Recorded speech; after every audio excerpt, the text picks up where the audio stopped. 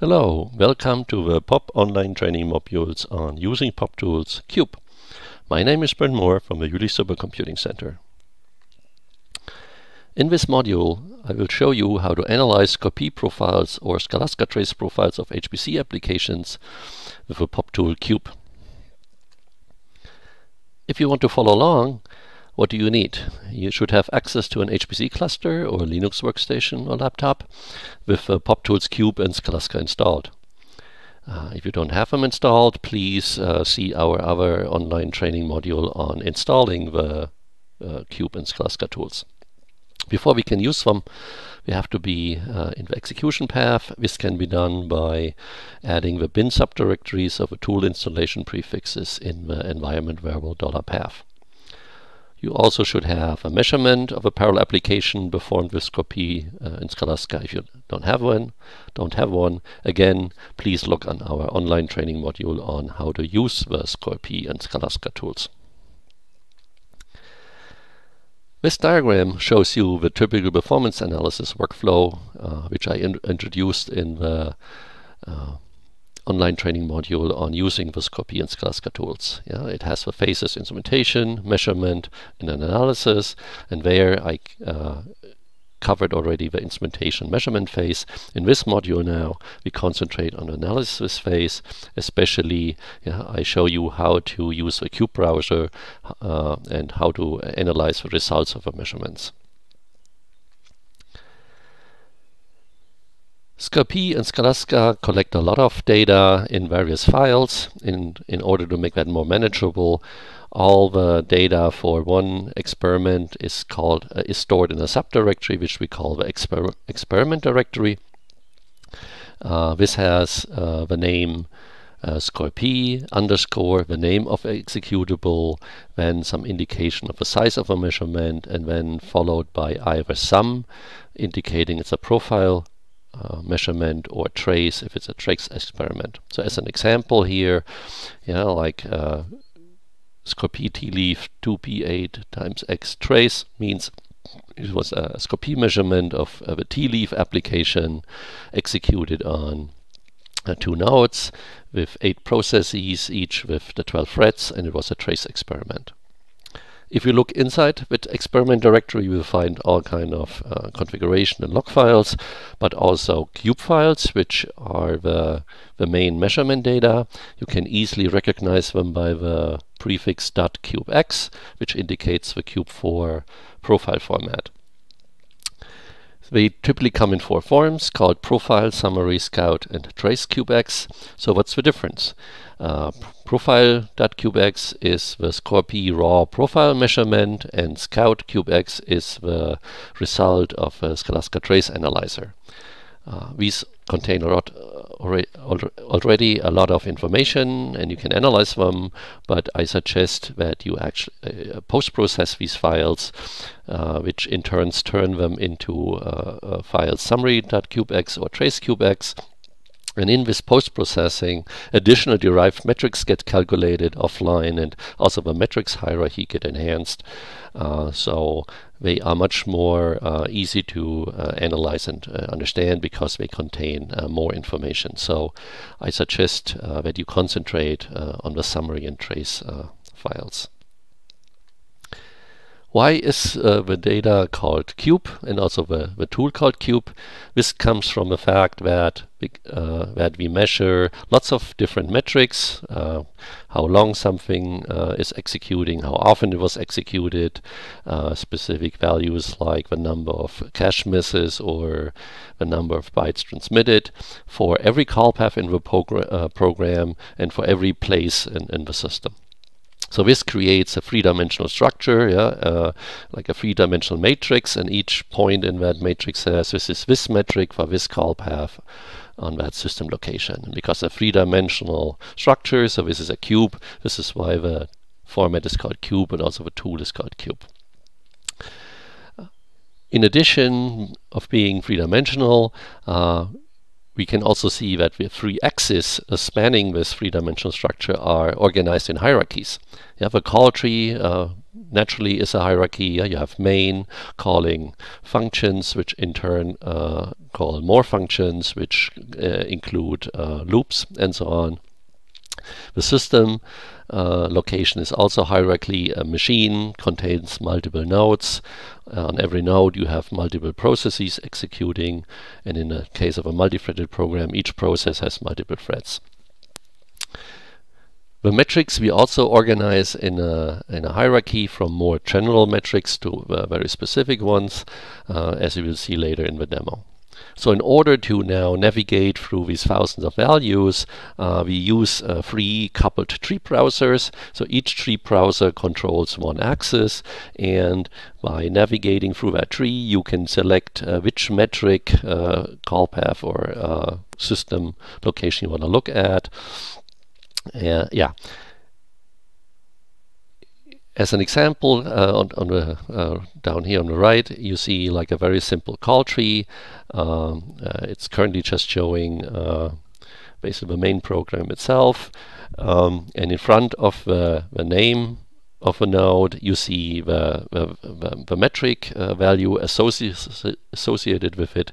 In this case, it's 100, and there's also like a little square with a color in it, and the color is indicating how high the value is. It uses a color map from like low values, blue and green, to very high values, red and orange.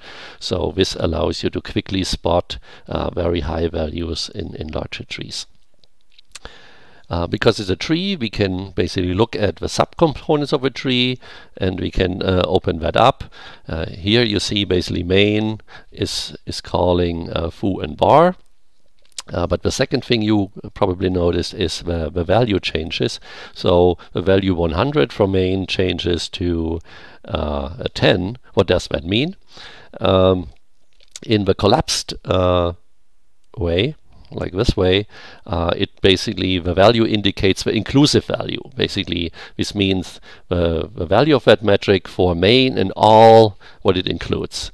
If we open it up, it shows the exclusive value, yeah, because foo and bar by themselves use 30 and 60 units. It leaves only 10 for main itself, and this is the exclusive value. And so this way you can easily browse the values in these trees. On the trees, you basically have two commands. One I just explained to you. It's basically expanding and collapsing tree nodes, and this allows you to choose the level of granularity or detail you want to look at. If you have a large tree and you want to look at the whole tree, you can also use the context menu to actually expand or collapse the whole tree or subtree. The second operation you can do on the trees is selecting a specific node, and then this makes it that the metric value of that node is shown in the next tree and how it's distributed on the next level. You can use control-click to select multiple nodes. Again, you will see this very nicely how it works in the demo later. How do you start the Cube GUI?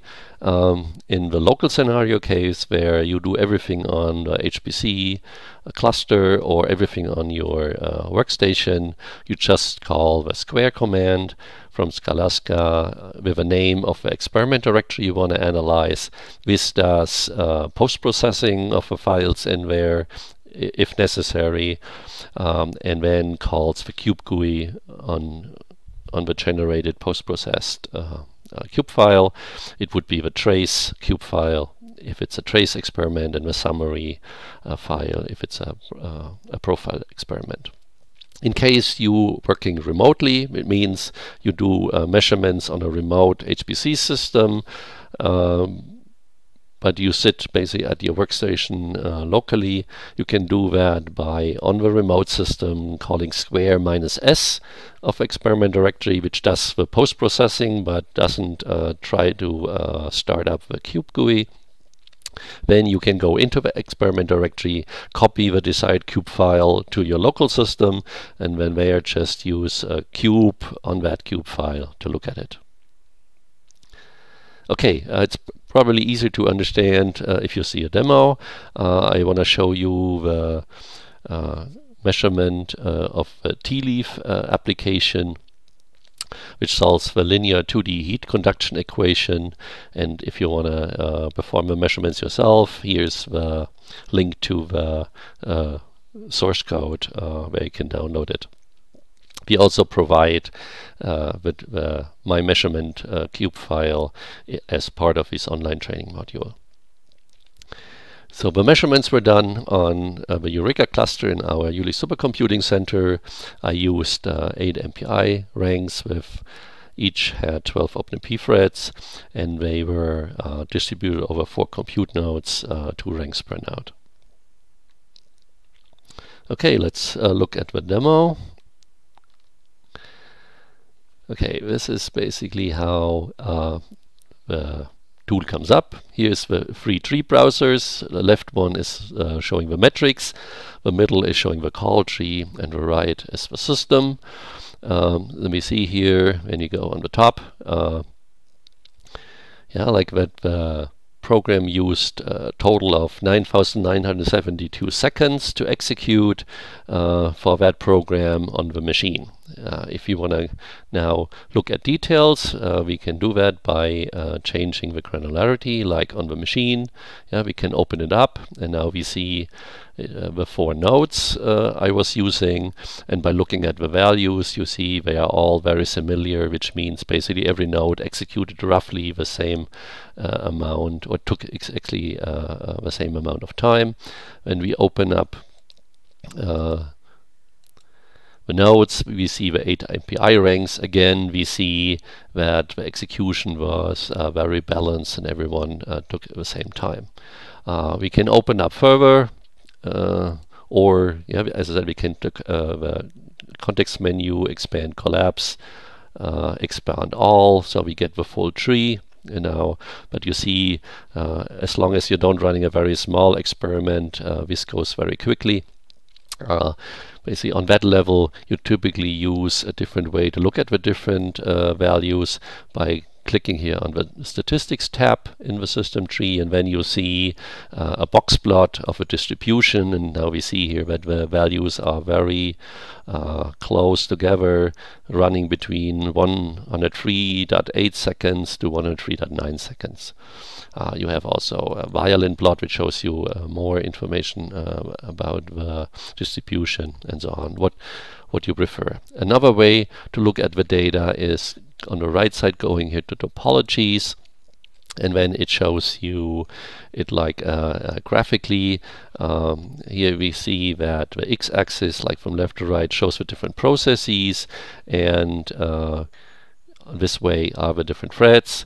If you are interested in a specific one, like, you can click on it with the right mouse button, and then basically says, this is process 2, thread number 1 on which node, and you see exact value. Again here, because this the execution is very well balanced, we don't see a lot of differences. If there would be differences, you really see them. If you want to go back to the other one, you go back to system view, and then either go to system tree or statistics. Yeah, let's basically go to the MPI level. Okay.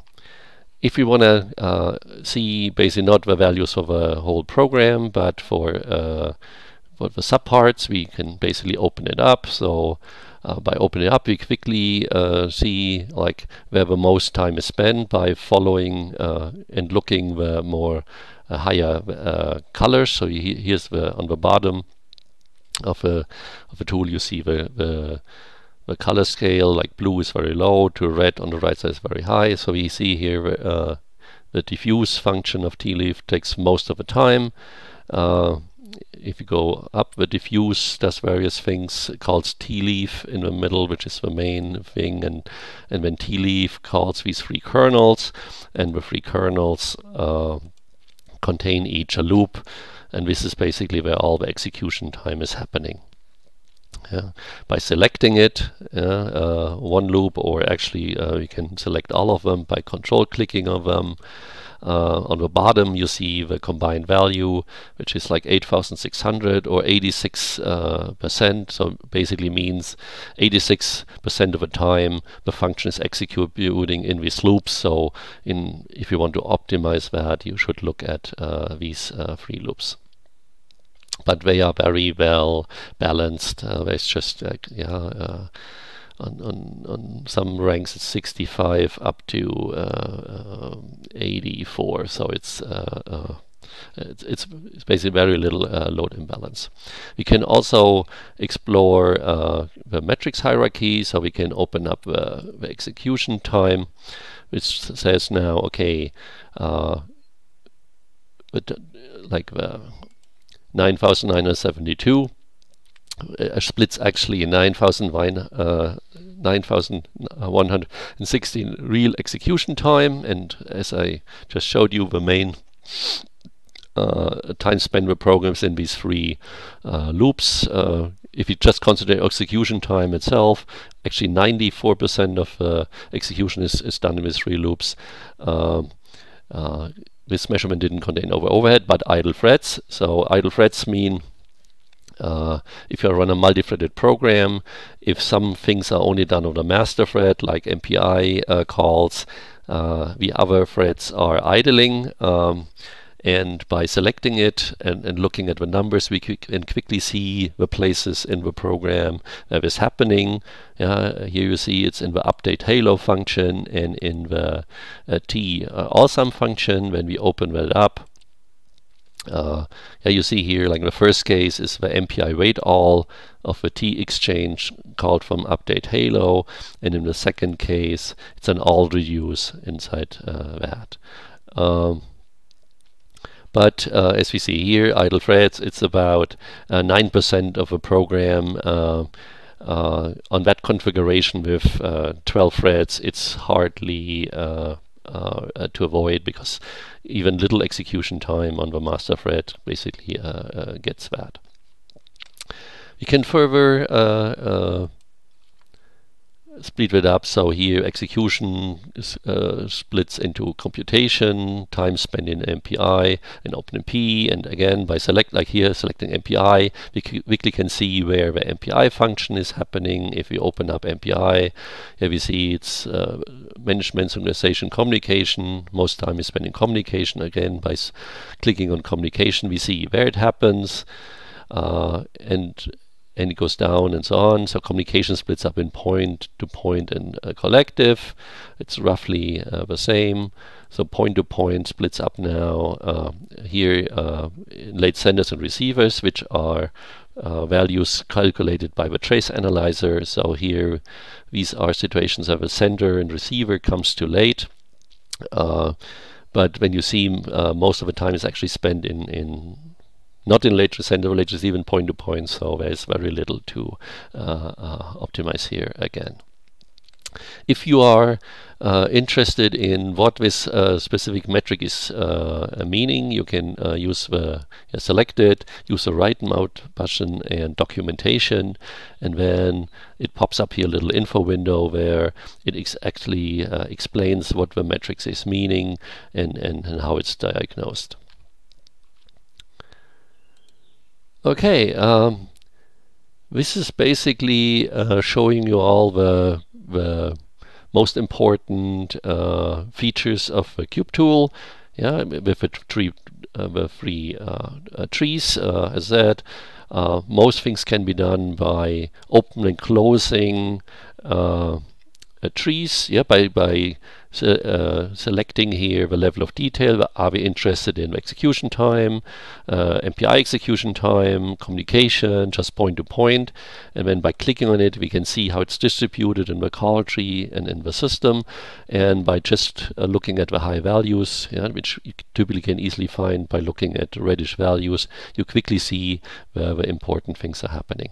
Of course, the tool has many more features. Yeah, you see here the environment menu. There's lots of things in the context menus, but please learn about themselves by looking at the extensive documentation which comes with the Cube tool, or by looking at more advanced training modules. I provide pointers to these in combination of these online training module. Okay, that was our quick demo. If you run into any problems with the Cube tool, feel free to contact the developers. You reach them by using the Scalasca@fzu-lich.de support email, because Cube is part of the Scalasca team. So I hope you enjoyed this little online training module on how to use the Cube tool. Enjoy the tool, and see you next time.